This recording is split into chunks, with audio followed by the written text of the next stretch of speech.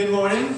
Good morning. Thank you for the privilege of being able to be here this morning and sharing God's Word with you. I'm so happy that we don't have to do this in front of computer screens anymore, that we're able to actually gather in person. Amen. God is good. Yes. This text that I picked for the opening text, Romans chapter 8. Paul has a list of all the things that cannot separate us from the love of God that's found in His Son, Christ Jesus. I'd like to add one more to that list, and that Wesley, did not see you come in. It's good to see you, brother. Liking it. You can add the word coronavirus to that list. Is that right? Amen. Not even a coronavirus can separate you from the love of God that's found in Christ Jesus. Is that right? Amen. Also remember this, that the coronavirus can't separate you and each other from the love of God that's found in Christ Jesus. Is that right? Amen. So realize that neither life nor death, nor anything, coronavirus included, can separate you from the love of God. The only thing that can do that, the only one that can do that, is yourself. Don't allow that to happen. Don't allow fear to separate you from the love of God. But also, don't allow things to separate you from Christian fellowship with each other. Very important. So, the message that God gave me for today is titled, Unfathomable Love. Do you all know what the definition of unfathomable is? That's not rhetorical. You can speak. It's okay. Anybody?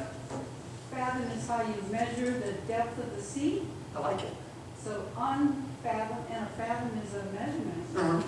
So unfathomable, you can't tell how deep it is. Exactly. And you can't measure it, right? Too far down. Too far down.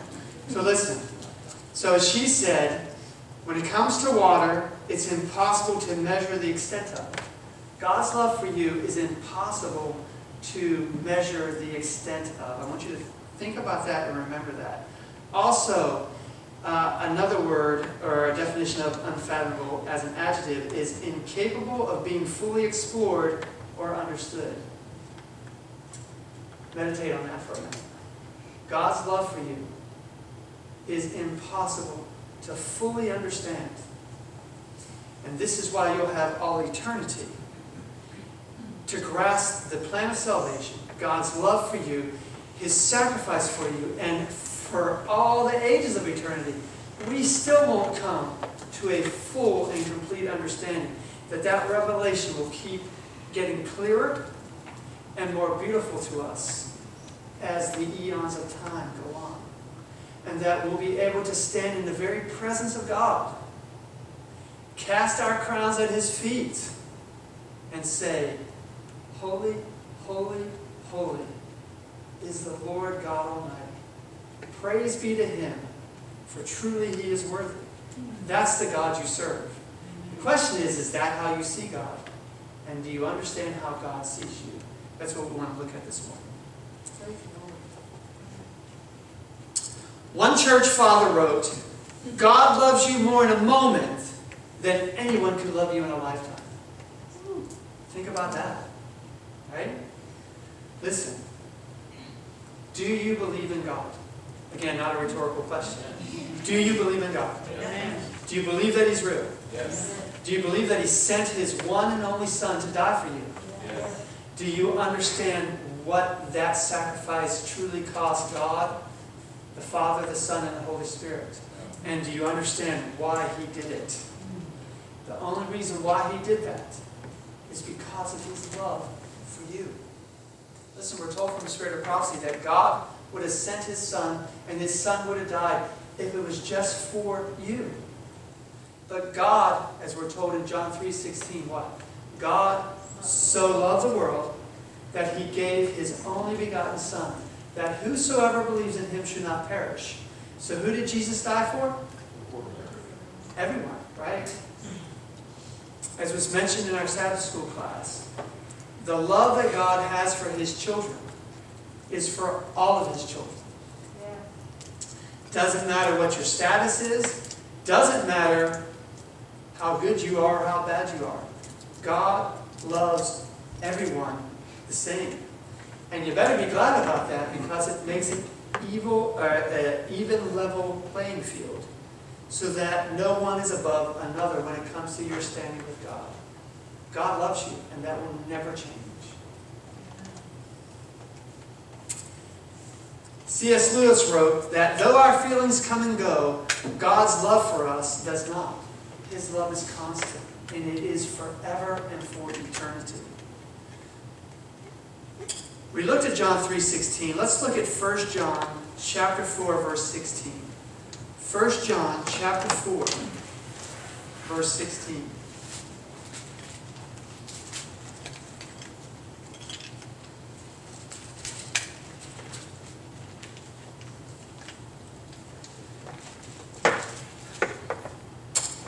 John 4:16 says, "And we have known and believed the love that God has for us." What does it say after that? You understand that human beings can love. We can learn to love. We can learn to hate. Okay? But there's a difference between us and God. For again, we have the ability to love, but God is love. That's what makes up His character. That's what makes up His person. And that's why we are able to love, because God put that in us. But do you understand what that means? That God is love. When God looks at you, when God sees you, He sees you in the eyes of eternal love. A love that was willing to risk everything He had. Do you understand that? We're told that God emptied the treasures of heaven when He sent His Son, Jesus Christ. And that in His Son, in this one gift, all the treasuries of heaven were poured. Given to you and given to me. So that we can understand who God is, love God, and come close to Him in a relationship that is deeper than anything you can experience here with another human being on earth. Do you believe that? Amen. The question is have you experienced that? It's one thing to say yes, amen, but it's another thing to actually experience that. That's what God wants for you. That's why God promised to give His Holy Spirit to us, so that we can have that kind of intimacy with Him. Let's look at verses 18 and 19 of 1 John chapter 4. Well, let me finish reading 16. We have known and believed that the love of God, or that the love that God has for us. God is love, and he who abides in love abides in God, and God abides in him. Verse 18. There is no fear in love, but perfect love casts out what? When you look around at your world today, when you look around at this country, are you afraid? Because if you have a relationship with God, you should not be afraid. Because God will see you through whatever comes. But listen, if the events that are happening today cause you to fear, you will not have the strength to actually stand in the real time of trouble. Because I will tell you, brothers and sisters, this is not it. Okay? This is not it. All this is a wake-up call for God's people and God's church. Just get your eyes off of the world and put your eyes on Him. Okay? This is not the time of trouble. This is not even the beginning of the time of trouble. This is just one of many events that this earth has seen. But it's for the purpose of getting God's people to wake up, draw close to Him, put away your sins, and allow Him to work in you. A work that the world can see and draw them close to Jesus Christ. So, again, there is no fear in love, but perfect love casts out fear, because fear involves torment. But he who fears has not been made, what's that word? Perfect. Perfect in love. Do you guys want to be perfect? Yes. Seriously, the only ones that want to be perfect is these guys over here, and one person over on this side. Let me ask you a question. Does that word perfect scare you? No. Because it scares a lot of people. It should. What you need to do is understand what that word means. Okay? We look at that word perfect, it means that, and we think that it means I'm never going to do anything wrong ever again. And we look at that as if we have to do that in our own strength. And if we look at it that way, we'll never be perfect. But listen, what does the Bible say here about that word perfect? It uses that word with love. Right? Do you want to be perfect? Then learn how to love. This is why love has to start here first amongst the brethren before it can happen between us and the world. Okay? We have to learn to love each other inside here. And when we do that, then we can learn to love those who are outside there. Being perfect in the eyes of God has already been taken care of. That's what the gospel message is about. When Jesus died for the sins of the world, remember John 3:16? For God so loved the world. That in Christ, when God looks at you, He doesn't see your failings. He doesn't see everything you've done wrong in the past. When God looks at you, He sees His Son, Jesus Christ, in perfection. Now listen. I've done a lot of things bad in my life. But yet I know the love of God through His Son, Jesus Christ. And when you hear that voice in your head that keeps reminding you of all the things you've done wrong in the past, whether it was yesterday or last week or 30 years ago, that's not the voice of God. That's not even the voice of your conscience. It's the voice of the devil. Amen. Right? Yes. Because it's the devil's job. He is called the accuser of what? Of the brethren. And he accuses them before God day and night. So when you hear those voices, you need to be able to distinguish between the voice of God, which is a voice that draws you in love, which is a voice that does not have fear associated with it, and then the voice of the devil, which is a voice of condemnation. Right? The devil wants to bring up your past. What does the Bible tell us that God has done with our sins? As far as the east is from the west. As far as the east is from the west. Now that's pretty far, right? You go out and you look at the sunrise on the ocean, and then you look at sunsets, pretty far. But if you also measure the distance from this earth to the sun, it's pretty far, correct? Then the depth of the sea. Okay, and in that depth of the sea, the very deepest part of the ocean, is there any light down there? Do you understand why God has placed your sins in that deep and dark place with no light at all? Because it's there so that it never has to be brought up again. Think about that. We all fear our names coming up before God in the judgment. But what does the Bible tell us? That love casts out all fear. If you are Christ, you have nothing to fear. The judgment is not something that we should be afraid of. The judgment is something we should look forward to. Do you know why? Because when the judgment is finished, then all of this is done. Christ can come back, and we can finally go home. So you need to realize you're not going to get there till you get to that place where judgment is finished. Where does judgment start at? House of God. Very good, amen. It's not something we should fear. It's something we should actually look forward to. And it should be something that we should hasten that day. Because if we hasten that day, then we hasten the coming of Jesus Christ. Is that not what your hearts are burning for? Right? You look at your world. Do you like the way the world is today? I look at my country and I wake up every day and I see the news and watch maybe 3 minutes of it and say, I've had enough of that. But this isn't the country that I grew up in. It's crazy. But like I said, this is nothing compared to what's going to come. And if you can't get through this, God in His mercy will wait until you're ready to be able to get through what will come. I want God to come. The desire of my heart is I want to see Jesus come. And I want to be the kind of person that Jesus needs me to be so He can come. You can be that person if you allow His love to just work in you, grow in you. That's all He's asking.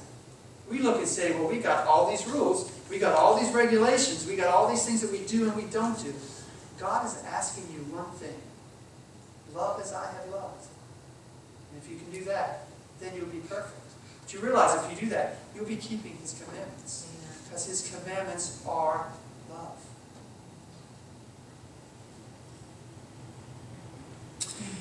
F.M. Lehman wrote, "Could we with ink the oceans fill, and were the skies of parchments made, were every stalk on earth a quill, and every man a scribe by trade, to write the love of God above would drain the oceans dry, nor could the scroll contain the whole, though stretched from sky to sky."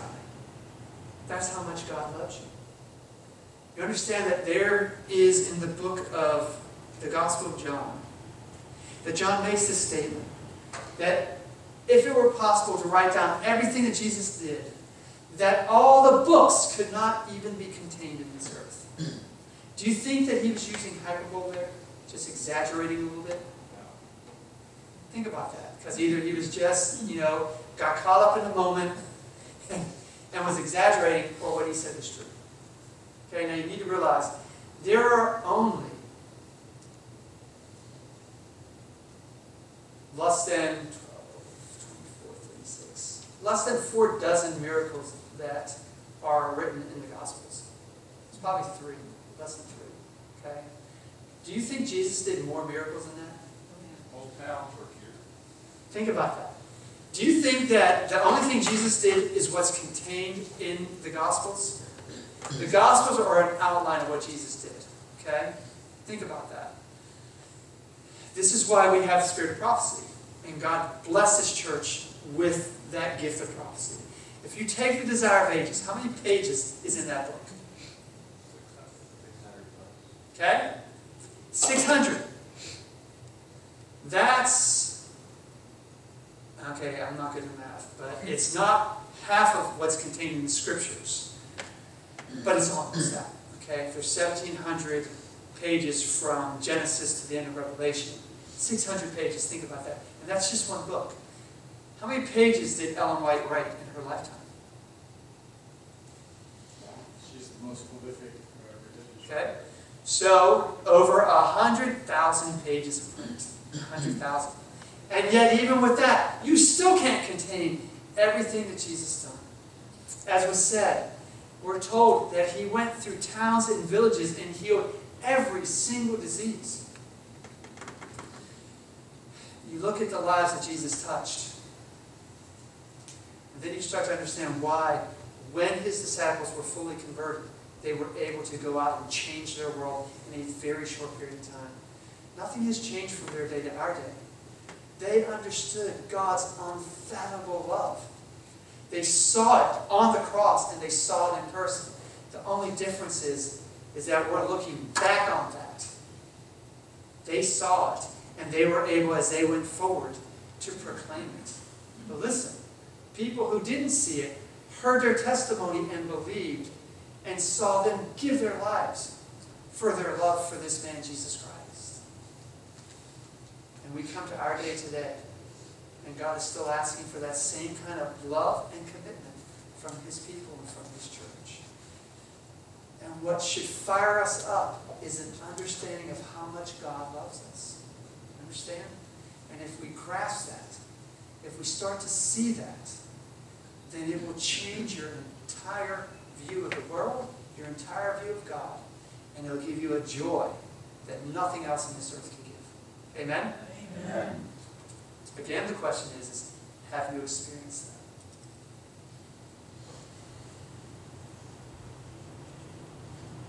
that? There's a song out, and the lyrics go, "I'm forgiven because you were forsaken. I'm accepted. You were condemned. I'm alive and well. Your spirit lives within me because you died and rose again. Amazing love, how can it be that you, my King, would die for me? Amazing love, I know it's true, and it's my joy to honor you." Turn with me to Romans chapter 5. Let's look at verses 8 through 12. Romans 5, verses 8 through 12.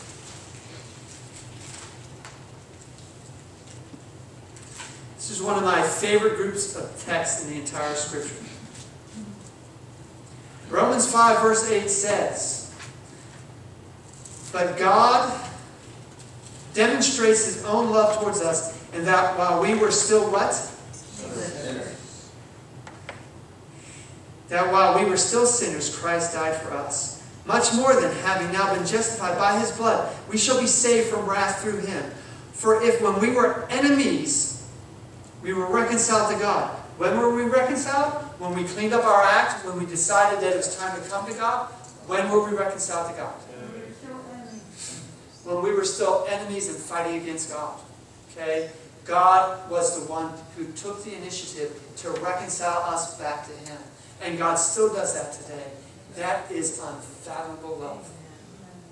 If somebody came and killed your family in front of your eyes, would you be willing to die for that person? Would you be willing to sacrifice your life for them? Because that's what God did for you. That's what God did for me. That's unfathomable love. I read in the Adventist Review that after the war in Rwanda between the Hutus and the Tutsis, that when they were trying to bring reconciliation between the two groups and to the whole entire country, think about being the leader of the Adventist church in that country. And your job was to go back there and reconcile both groups who used to belong to your congregation. And in this story, the man that they chose had his entire family killed on church property. And when he went back there, because they gave him, the leadership called him, told him, "This is what we want you to do. And God has shown us that you're the man to do this job." And when he went back to the church, and when he started to bring the people together, there were those who came to him and said, "We know who killed your wife. We know who killed your children." And they come here. And he told them, "I don't want to know. Don't tell me. If you can't not tell me, then you need to go.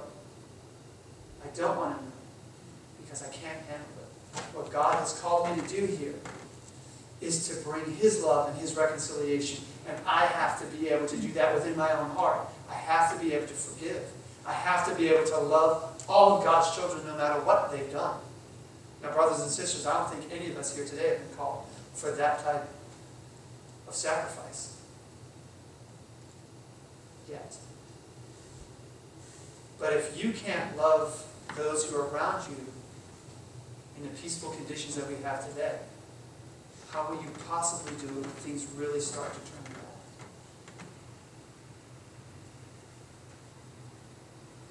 What he did when he looked out at the people and he looked at the condition and he saw the pain and the hurt and the suffering, and he realized that there were people within his own congregation that not only killed his family, but also there were those there that killed other members of other people's families, and he had to be Jesus to them. And he did it.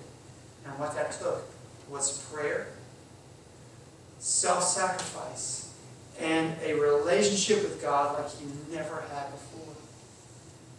But he put his trust and his faith in Christ, and Christ did not let him down. And that church is thriving today. Reconciliation was brought to the people. And they were able to put those things aside, and they were able to truly heal and move forward. It can happen there, it can happen anywhere. When we look, the greatest healing that needs to take place isn't between a brother and sister in church. The greatest healing that needs to be taking place is here inside of you. If you don't heal, if you don't allow the Holy Spirit to mend your heart, then you can never be reconciled to your brother, your sister, your family, or anybody else. Unfathomable love. Let the love of God that is poured out on us through His Son, Jesus Christ, let that touch you. Let it touch you deeply. But to do that, you have to have a living, thriving prayer life and relationship with Him. It won't come any other way.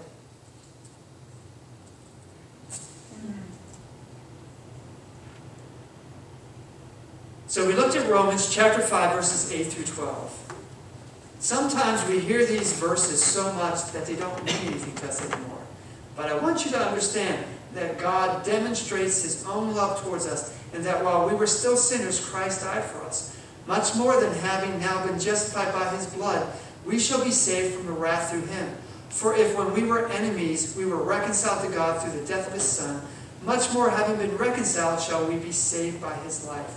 And not only that, but we also rejoice in God through our Lord Jesus Christ, through whom we have now received this reconciliation. Therefore, just as through one man sin entered the world, and death through sin, and thus death spread through all men, that through this man, Jesus Christ, we now have reconciliation. And it's not just for those who believe in His name, it's for the entire world. The world has been reconciled into Christ, and the world needs to know that. How will they know if they do not hear? How will they hear if someone is not sent? Will you be one of those that are sent? Will you go and will you share Christ to those in your world? Turn with me to Jeremiah chapter 29, verse 11. Unfathomable love. Jeremiah 29, verse 11.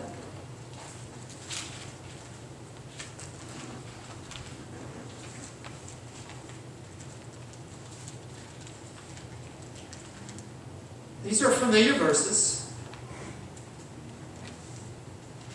You ever wonder what God thinks about you?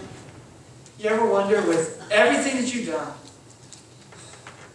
all the things in your past, you ever wonder how He could love you? See, I know, as I said before, I can understand why He could love you guys. Okay? The why He could love me, I don't know, because I know me. I know the things that I've done. And I'm sure you guys could say the same thing. You know what you've done. You know how many times you've disappointed Him. You know how many times you've failed Him. But do you ever wonder what God thinks about you? Jeremiah 29, verse 11 answers that question. Jeremiah writes, "For I know the thoughts that I think towards you, says the Lord." Thoughts of what? Listen again. When you hear those words and those thoughts in your head of condemnation, that's not God. That is the devil. And you need to be able to push that aside and cling to God's voice and realize that the thoughts God has for you is thoughts of peace and not of evil, to give you a future and a hope. Turn with me to Jeremiah 31 and look at verse 3. Jeremiah 31, 3. "The Lord has appeared of old to me, saying, Yes, I have loved you with" what kind of love? Everlasting. What does that mean, everlasting? Amen. Do you realize that before any of you here were even born, before this word was even created, God knew who you were. God knew what color hair you had. God knew how long your days would be, whether you would live long or whether your life would be short. And God knew everything you would ever do before you were even created. Think about that. God knew everything that Lucifer would ever do, and all the pain that he would suffer. And yet God created him anyway. And do you realize that God never took him to the side and said, "Do you know what you're going to do?" God loved him. And God showed him His abundant, unfathomable love. But God let him choose his own path, because that's what love is. Right? Amen. God never forces. This is the difference between the devil's tactics and God's tactics. You see the picture that Jesus is standing at the door and knocking? You familiar with that picture? Is there a door handle on the outside of that door? That's right. Jesus knocks. The devil uses force, fear, coercion. That's the tools of the devil. This is why fear works so well. And this is why God gives us not the spirit of fear, but the spirit of power and the spirit of love that comes through the Son, Jesus Christ. But what God does is wait, and He knocks, and He woos, and He loves.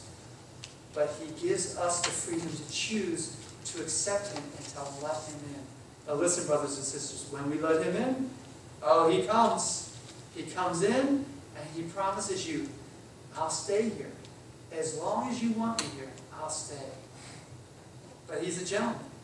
And if we say leave, he'll leave. But listen, he won't leave forever, and he won't go far. Right? Because he's always knowing, he's always wooing, and he's always loving. Why? Because it doesn't matter what you've done.